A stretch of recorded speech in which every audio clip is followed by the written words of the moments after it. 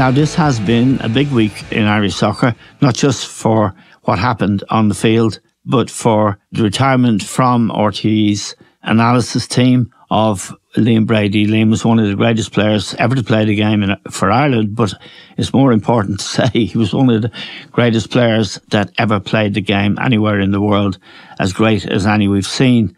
John Giles paid him a lovely tribute. Liam, you'll like this. John said you were, and he, quote, a beautiful footballer. And John, as you know, doesn't overdo the kind of hype or the praise. But as an analyst, Liam was fabulous. He came in after John and I and Bill had been doing it for 12 years, and he gave it a massive new dimension and a lift and helped it survive for the time it did. And people liked Liam. We loved working with him. And he's left on his own terms, and that announcement was made. And it's a pleasure to welcome him to the stand, where he has been with us from the start. Liam, you went out in style, as you always do, and I'm sure it was an emotional night for you. I wanted to ask you about the bigger picture. The two games we saw, interestingly, Liam, you probably know that France struggled to beat Greece 1-0 from a Kylian Mbappe penalty in Paris. And that's not at all to excuse our performance against Greece, which I thought was the most... It was a very, very poor performance, and it caused me to worry. What did you think of that performance? We haven't had a chance to talk to you yet. Well, it was two steps backwards, Eamon, wasn't it? Really, yep. You know. Yeah. After the French display in Dublin, we all felt that this is something that we were going to build on. The team looked confident against France. Yes. Very nearly got an equaliser toward the end, and everybody was,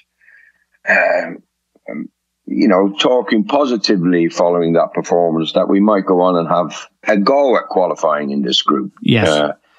We all know how difficult it is with France and Netherlands in there. But I think after the French performance, we thought, well, we might be able to give it a go this time. And I think yes. Stephen Kenny's been working with these players the best part of 3 years. To his credit, he's introduced a lot of young players. To his credit, he wants to play in an attractive manner, which, myself and yourself and John would be very, very supportive of. But at the end of the day, I mean, it's a results-driven business, yes. And the performance against Greece was very, very poor. It was, yes. They ran all over us, really, and we were quite flattered that it was only 2-1. Yeah, I thought there was a distinct lack of intensity, Liam, and also I thought we completely were outthought tactically. Well, yes, yeah, and, it was pointed out that... Stephen took maybe too much time to change. He probably could have changed the positions of the players on the field to stop Simicast, the left back, getting out. He was doing it time and time again. But he waited till half time to do that, and the game could have been nearly over if it wasn't for Gavin Bazunu. So all those were quite rightly the questions that Stephen Kenny had to answer. Yes. Why did it take so long and so forth? So it really was a disappointing performance against a Greek team that I have to say, Gus Poyet has done a very, very good job there. Yes, yeah. And they're on a level with us, really, aren't they? Yeah, they're about 3 places behind us in the world rankings, which aren't very reliable. Okay, I know that, but down through the years, we've qualified for the tournaments here and there. So have Greece. They actually won the Euros, I think, in 2004. the early 2000s. Yep. Yeah, so, but since then, they've been, an in and out team, a bit like ourselves. So when we went there and lost so compellingly, yes, I think the pressure really, really did come on top of Stephen Kenny. Yeah. And Gibraltar, you can't really use Gibraltar as a benchmark, as a yardstick or a benchmark to fight your corner, because everybody beats Gibraltar. I don't think they've, I think the last time they probably had a 1-0 was against Ireland when we had to play them on that artificial pitch in Gibraltar. Yeah, so, in a gale, in a storm. Yeah. So, yeah, like what I'm saying is, Stephen Kenny's got a lot of things that he deserves credit for, but he's had so many years in the job now. I mean, nearly 3 years in the job. Yeah, that we weren't really expecting to have such a poor performance against Greece, and it probably compromises our chances of qualifying for the group. And yes. that brings enormous pressure, doesn't it? It does, yeah. And his contract really is until it's up when our fate in this group is decided. Now, if we finish third in the group, we get into a kind of playoff situation, but that would be the point at which his contract would end and be up for renewal or not, as the case may be. You've made the point, you made it very vigorously, and you've been very honest, as you always have been, that this is the worst group of players. And I agree with you. It is, because even when I played, we had great players, Tony Dunn, John Giles, Noel Cantwell. I mean, these were top players. And we still thought we were a bad team internationally because there were no minnows in those days, Liam, as you know. Yeah, well, it sounds harsh. It sounds harsh what I said. It's the worst team. Perhaps I could have phrased it much better. Perhaps I could have said the least talented of the teams that I've seen in my lifetime. And I can go back to when you were playing, Eamon. I used to go to Dalymount Park and watch all those guys, yourself included. And we had more talent in the team then. And we had more talent going forward. And we probably had the best level of talent that you ever had in an Irish team was when Jack Charlton was manager. And he had so many really top players to pick from. And 2002, we had a new load come along, didn't we? Like Damien Duff, Robbie Keane, Richard Dunn, all these lads, Shay Given, great goalkeeper. All these lads were top players as well. But I suppose from the mid 20s, beginning with Trapattoni, I think Trapp did a really good job trying to get results with a team that was getting old, and he did that to a certain extent. But since then, since 2010, we really haven't had any players come on the scene, and, all you have to do, is look at where these kids are playing, who they're playing for. Yeah. That's all. Yeah. That tells you everything, doesn't it? It tells you everything.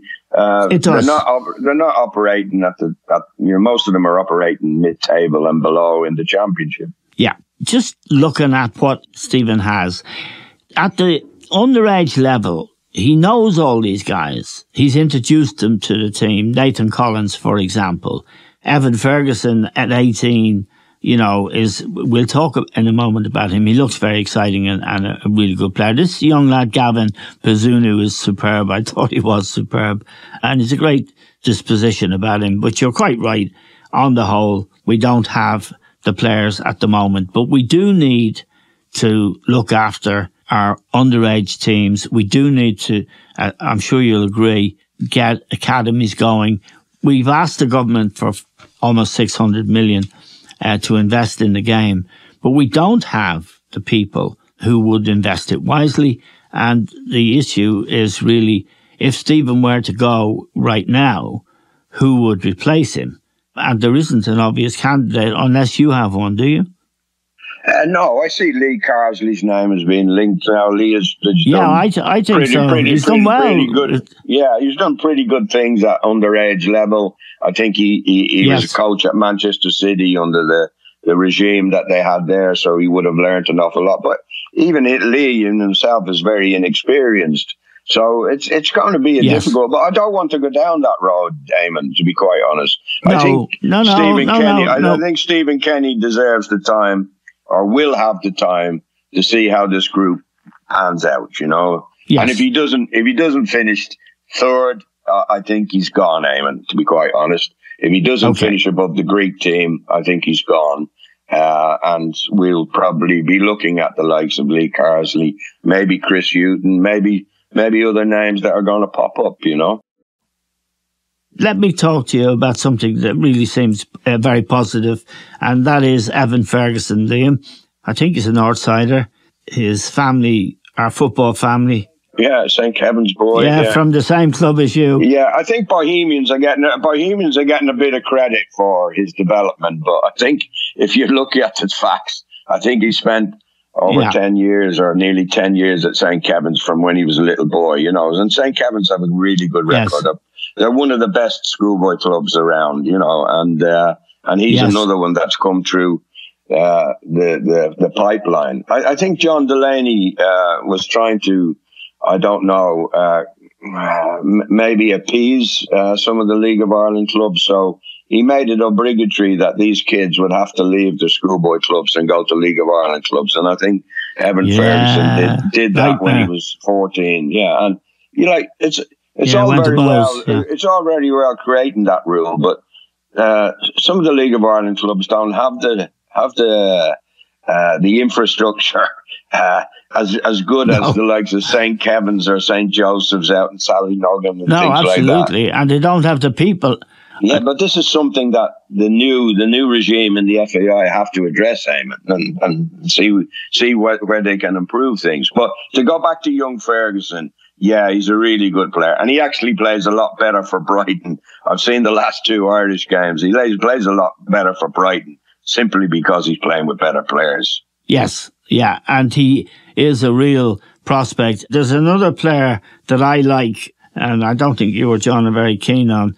Adam Ida has been very unlucky with injuries. He got his goal the other night, Liam, before he was substituted. I think he's a very good centre forward. I think he's got a chance, but he's been dogged by injuries, and he's playing in a Norwich team that was getting hockeyed in the Premier League every week, you know, when he was in, when he was out. The last thing I want to ask you about is this.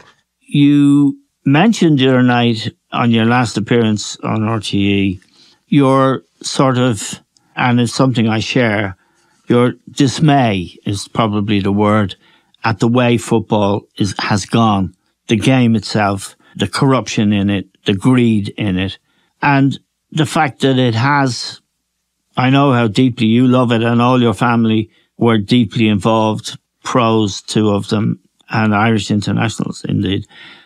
This game needs to change, Liam, doesn't it? Yeah, but I don't see where it's going to change, Eamon. I don't see how it's going to happen. It's just become a multi-billion pound or euro or dollar business, hasn't it? It's crazy stuff. Yes. And yeah, I'm actually dismayed. I don't read the newspapers about it. When we're doing the podcast from week to week, I try and catch up on what's going on with in the politics of the game and things like that. But I am really fed up reading about these, you know, Saudi Arabians putting money. It came out yesterday. They're backing Chelsea. All that money that Chelsea have spent. The Saudis are behind it. You know what I mean? They're in Newcastle. The Qataris want to buy Manchester United. Abu Dhabi on Manchester City. I just don't know. And I heard the guy from Manchester City. Did you hear him on the? I can't remember his name, but he's the chairman. He's the spokesman. He's not the owner as such. But I know the guy. Yeah, I don't know. I can't remember his name. Mansour. It might be Mansour. Sheikh Mansour owns it. He bought it. He went to the first match under his thing in 2008. And the second time he saw them was in the Champions League final. But he has a guy who talks for him. Yeah, that's the person I'm referring to. His name is Khaldoon Al Mubarak. Okay, he's the chairman. He's the chairman.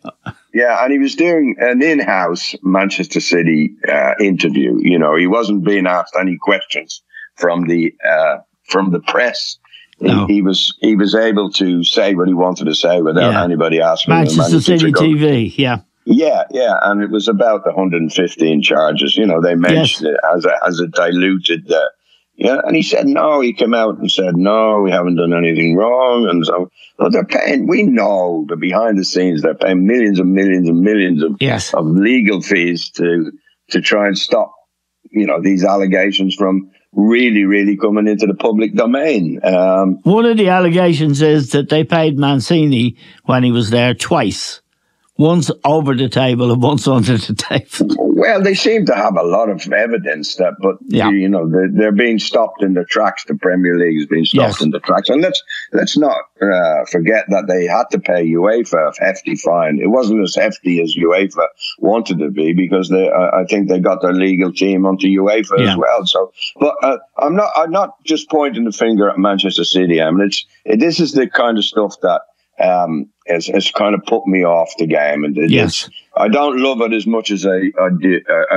I love watching it. I still love watching the top games and the top players and being able to compare them to what we've seen before. And some matches are great. Like the Premier League is a great product. You have to say that, So I will be watching games, but I've really no interest in buying a newspaper and reading it. All the soccer section, because it's all about who owns this and who owns that and who's going to spend this and who owns, And just a final bit of news for you, if you didn't know it already. N'Golo Kante, who's a player we both, I think, and John admire greatly, he's gone to the Saudis for the few bob. It's rather sad, isn't it? Yeah, it is sad. It is sad. Money, they say money corrupts, and it does in this situation. Lads are going over there to play for ridiculous amounts of money, and they know they're going to be playing in a Mickey Mouse football. Yeah. And that kind of sums up why I've lost a lot of the love for it, Eamon. Okay, well, everyone in the country admires you and always has, every football person, and many people who have no interest in football at all. As you well know, some of them are friends of yours outside of the game, and great respect everybody has for you. So we're grateful to you, of course. Well, it's been a good season, Eamon, hasn't it? It has been a great season. Manchester City's, getting Arsenal back. I was getting excited for a long time with Arsenal, and they really did make a fight of it. The only club to make a fight of it, to be quite honest. But it's going to be interesting next year now with Liverpool. Will they come back? Will Chelsea do better with all the money they've spent? Will Newcastle improve? What will happen at Manchester United? The soap opera continues. Okay, Liam. With that perfect encapsulation of what's going on, we say thank you very much for all the work you've done with us on the stand. It's hugely appreciated. Have a great summer, Eamon, and have a great summer to all our listeners. Okay, thank you very much, Liam. Take care of yourself. Back a few winners at Ascot. Okay. If I do as well as I did yesterday, I'll be happy. Okay, Liam. Thank you very much indeed. We're grateful to Liam.